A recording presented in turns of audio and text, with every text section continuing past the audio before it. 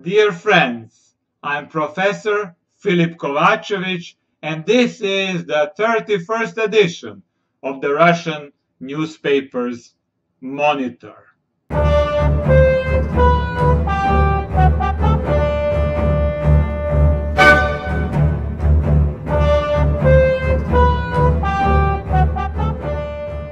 I hope you are doing well today.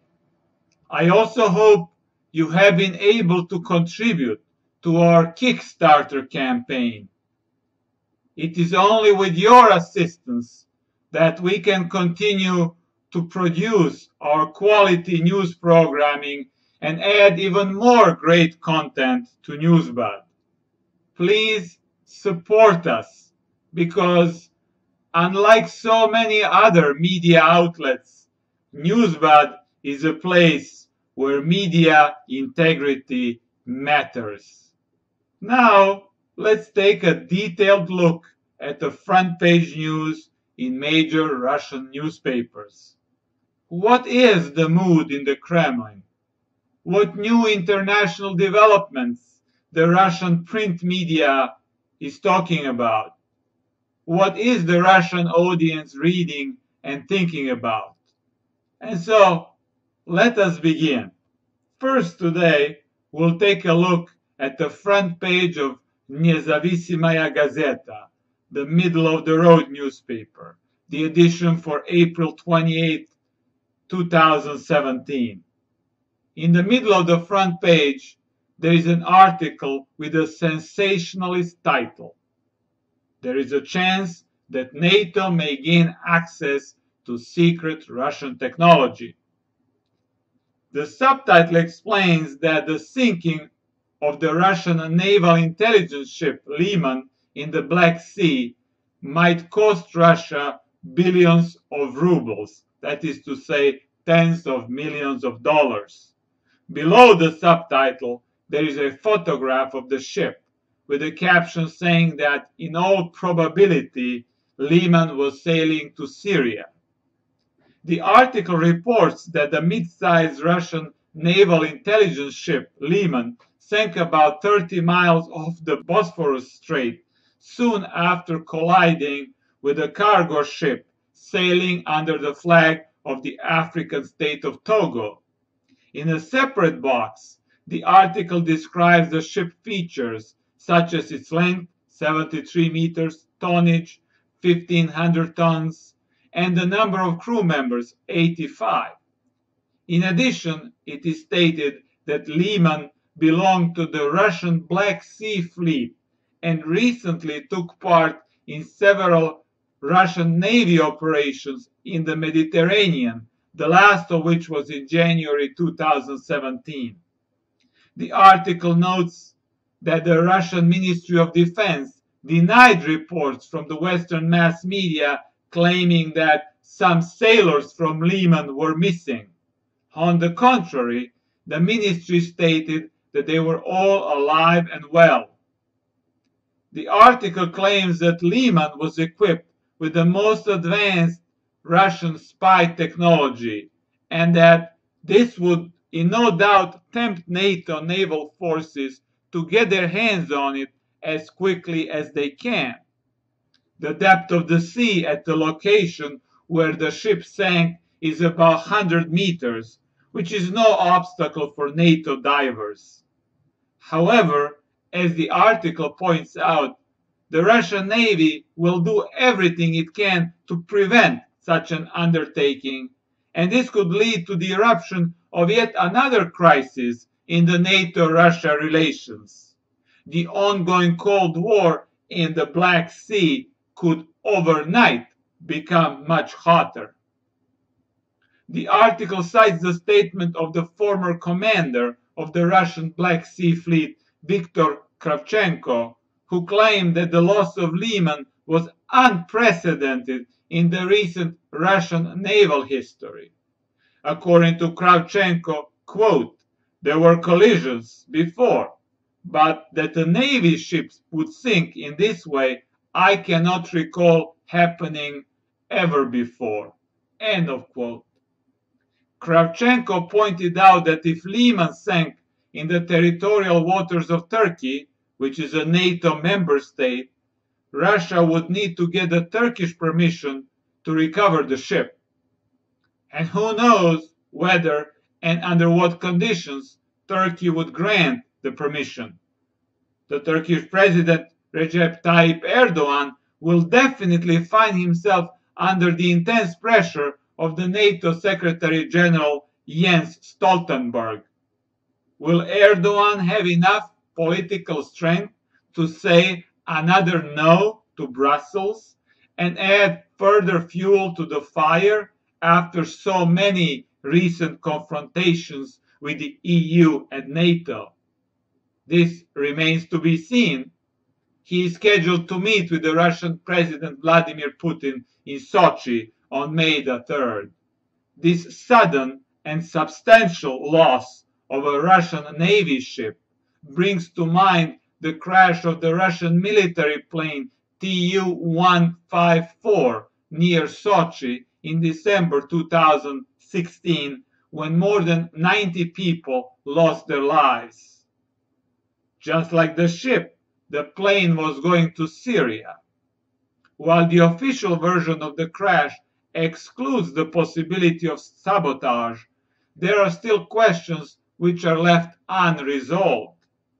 In the case of Liman, news reports, not cited in this article, which strangely does not report the cause of the collision, claims that the ships collided due to the presence of very dense fog.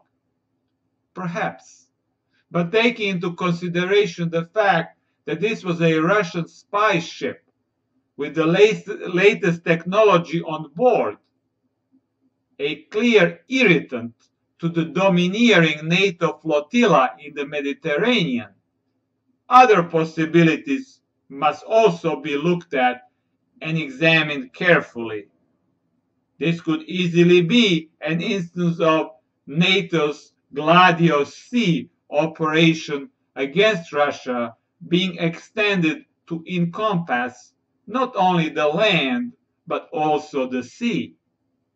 I find it curious that, according to news reports, after the collision, the other ship changed its course, and instead of continuing in the southern direction, it turned north, sailing back toward Romania, where it started out from. And it is a fact that at this time Romania figures as one of the key NATO military and intelligence hubs in Eastern Europe.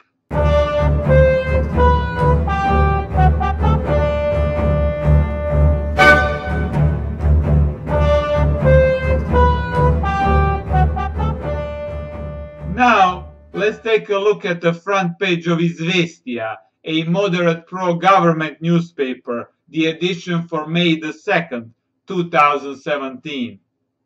On the bottom left side of the front page, there is an article entitled NATO Positions Endanger International Security. Below the title, there is a photograph of the Russian ambassador to NATO, Alexander Grushko, and the caption reads, "Grushko does not see NATO's desire to restart dialogue with Russia." The article consists of an exclusive interview Grushko gave to Izvestia about the state of relations between Russia and NATO. The article reports that after the outbreak of the crisis in Ukraine, NATO unilaterally froze all cooperation with Russia. Many joint projects dealing with regional and global security were shut down. According to Grushko, this greatly contributed to the present rise of tension and instability in the world. The interview starts with a question about the upcoming NATO summit in Brussels on May 25th. According to Grushko, on this summit, NATO member states will discuss two main issues. One of the issues is how to increase military spending to 2% of the national GDP, and the other is to get NATO to take more active part in the fight against terrorism. As can easily be seen, both questions are motivated by the agenda of the Trump administration. Grushko states that at this time, NATO's contribution to the counter-terrorist efforts is limited to training national armies in Tunisia, in Jordan, in Afghanistan, and also in Iraq. These programs are an important component of NATO's overall strategic concept of projecting security. However, Grushko points out that without the Russian cooperation, these programs are most likely doomed to failure. He brings up the case of Afghanistan, where NATO has been present since 2001, and the security situation is getting worse by day. Not only are the Taliban taking under their control more and more of the Afghan territory, but also the production and transport of heroin is flourishing. This, according to Grushko, represents a serious threat to international security. Russia could be of great help in dealing with this threat, but due to the short-sightedness and Russophobia of NATO leaders, it is not even consulted. Grushko claims that in ignoring, and in some cases directly working against Russia, NATO endangers the security of the citizens of its own member states. Grushko notes that many useful joint projects between Russia and NATO, one dealing with the advanced technology of uncovering explosive devices in real time, have been terminated. This negatively affected the overall security situation in Europe. He states that, quote, "There could be no isolated islands of security," end quote, and to think otherwise is a dangerous illusion, which ultimately works in favor of those who want to create chaos in Europe and elsewhere. Another important issue raised by Grushko is the fact that NATO has so far rejected the plan of the President of Finland, a militarily neutral state, which called for all military planes flying in the Baltic region to have their transponders turned on, so that all potential misunderstandings could be avoided without unwanted consequences. According to Grushko, NATO's arrogant attitude in this respect directly impacts the stability of the entire region. However, it's important to note that Grushko's critique of NATO is couched in very diplomatic language.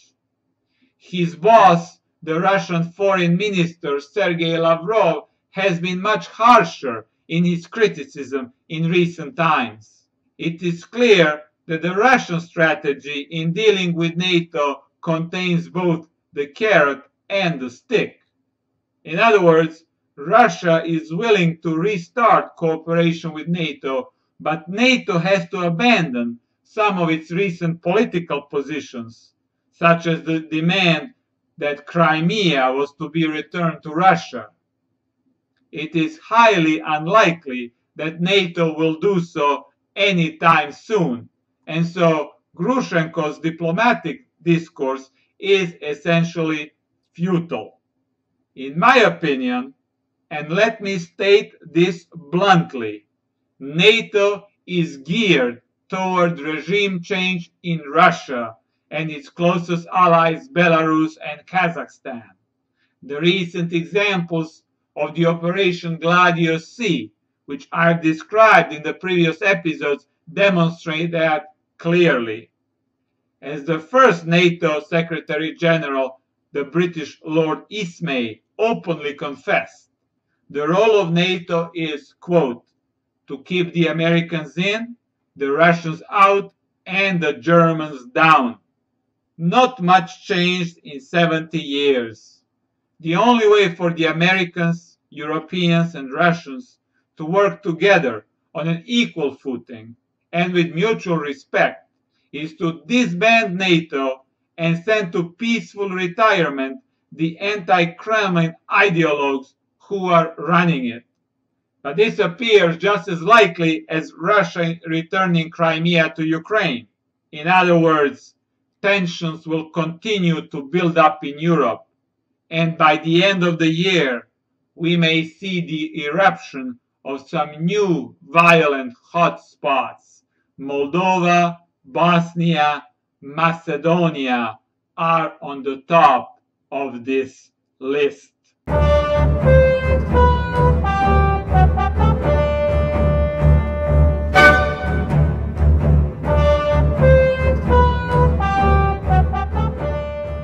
Now, let's take a look at the front page of Kommersant, the most important liberal newspaper in Russia, which is frequently critical of the Russian government's economic and foreign policy, the edition for May 2nd, 2017. On the top of the front page, there is an article about the visit of the German Chancellor Angela Merkel to Russia and her meeting with the Russian President Vladimir Putin. The title of the article is "The Chancellor's Packages," and the subtitle asks the question as to what Merkel will bring to the meeting with Putin.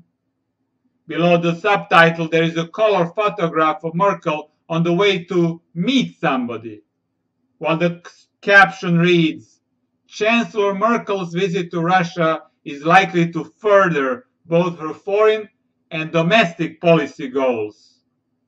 The article reports that this meeting in Sochi is the first meeting of the two political leaders this year.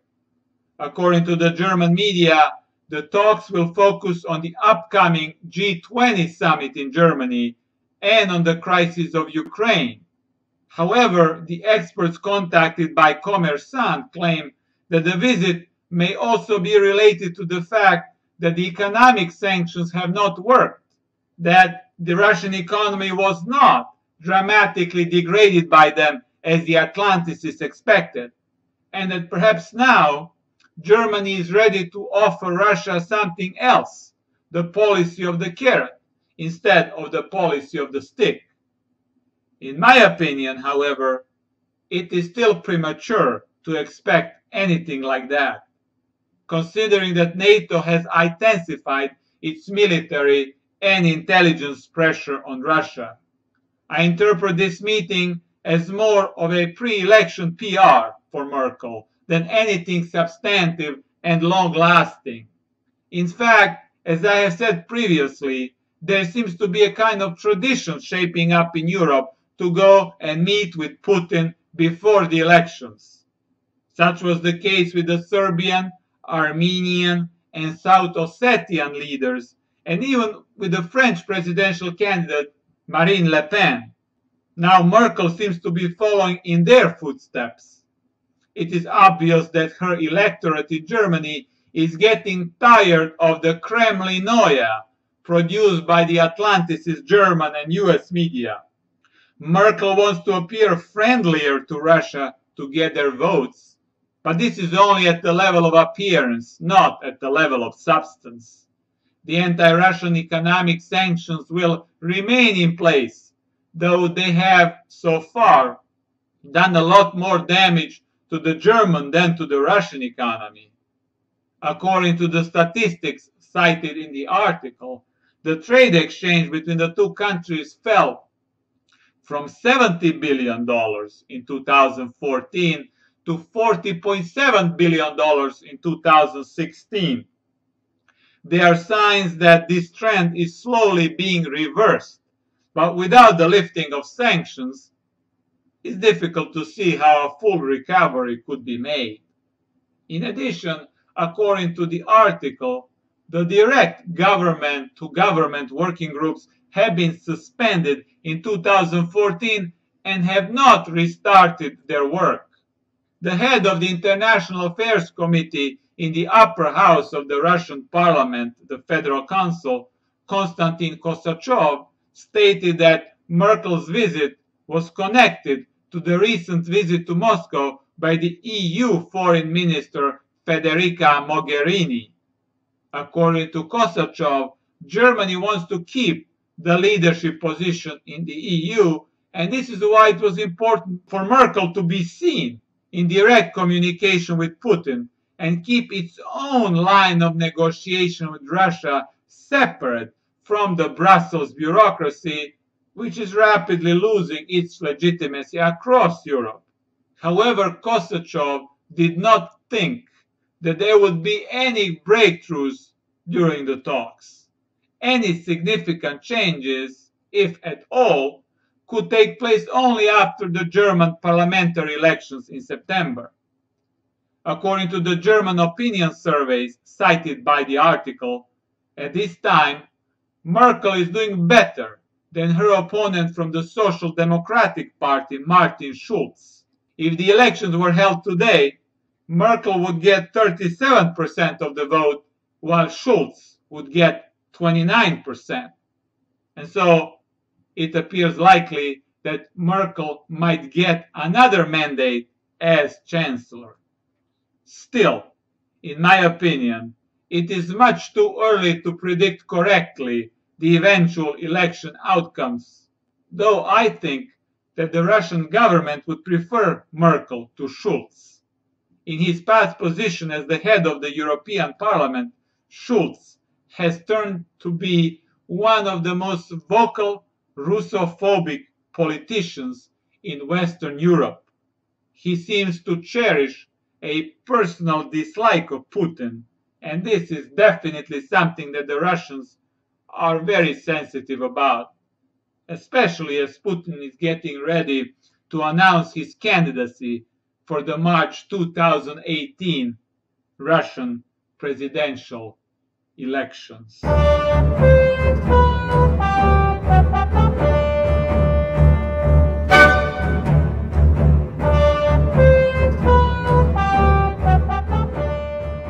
Lastly today, let's take a look at the Russian semi-tabloid press, the newspaper Komsomolskaya Pravda, probably the most widely read newspaper in Russia, the edition for April 28, 2017. On the upper part of the front page, there is an article with a dramatically shocking, sensationalist title. A terrorist act is being prepared to take place during the Eurovision in Kiev. The Eurovision is a very popular annual song contest in Europe, which is widely watched all over the continent. Above the title in black letters, it is stated that this statement comes from a military expert who correctly predicted the recent assassination of the former Russian parliamentary deputy Denis Voronenko, which took place in Kiev. Below the title, there is a photograph of the Kiev main square with a sculptured sign for the Eurovision in the middle. This square, known as the Independence Square, was the main location of the so-called Euromaidan protests, which led to the overthrow of the president Viktor Yanukovych in February 2014. The article continues on page 4 of the newspaper. It reports the statement of the Russian military expert Alexander Grushko, who is apparently well connected with the military and intelligence networks in Kiev. According to the article, he was able to predict the assassination of Voronenko a month before it took place. Grushko claims that he received a secret report from his sources in Kiev that the Ukrainian Domestic Security and Intelligence Agency, SBU, together with its Western sponsors, was preparing a terrorist act in Kiev. This act is supposed to take place during the Eurovision contest, perhaps even at the contest venue during the live TV broadcast.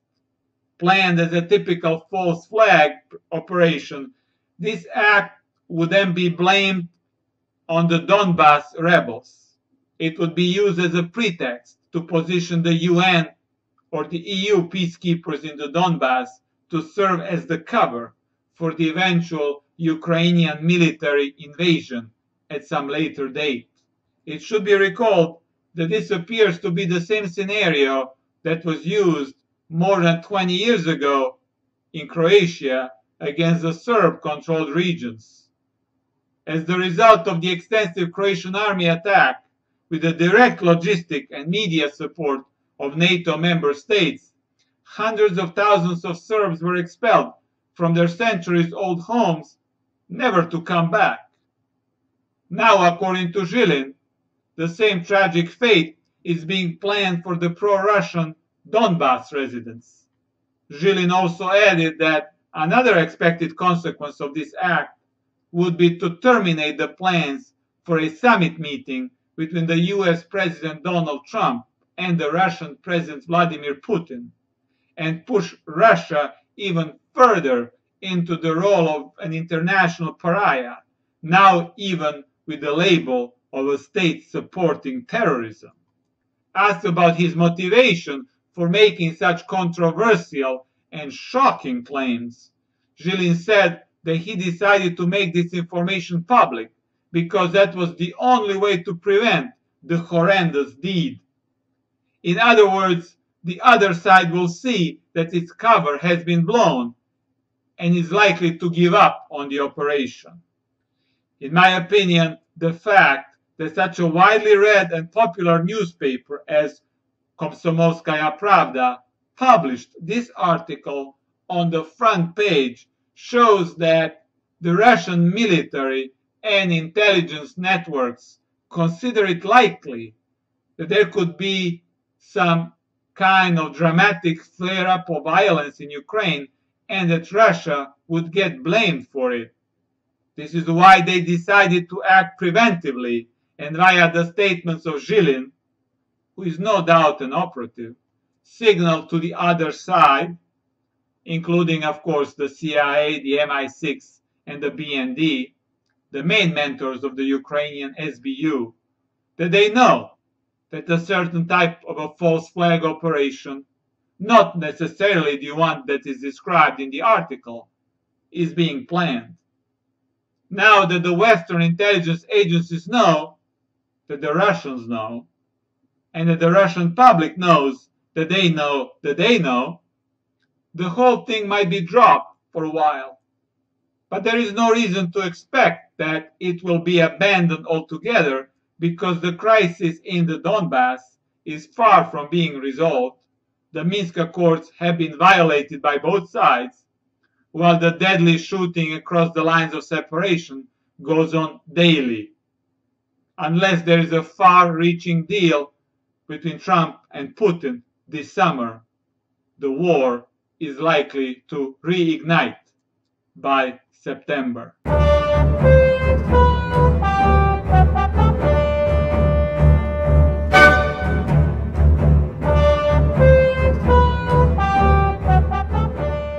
Dear friends, this is all for today. Thank you for your time. Please support our Kickstarter campaign. And of course, be cool and stay cool until the next edition of the Russian newspaper's Monitor. You, our generous supporters and community members, are the reason we exist. You are the power that has kept us operating and expanding towards this amazing success. And you are the sole determinant of the continuation and steady expansion of Newsbud operations. Please join us. Join the Newsbud movement by kindly and generously pledging towards this 100% people-funded media with integrity. Yes, we have accomplished a lot, but this is only the beginning, and that is my promise to you.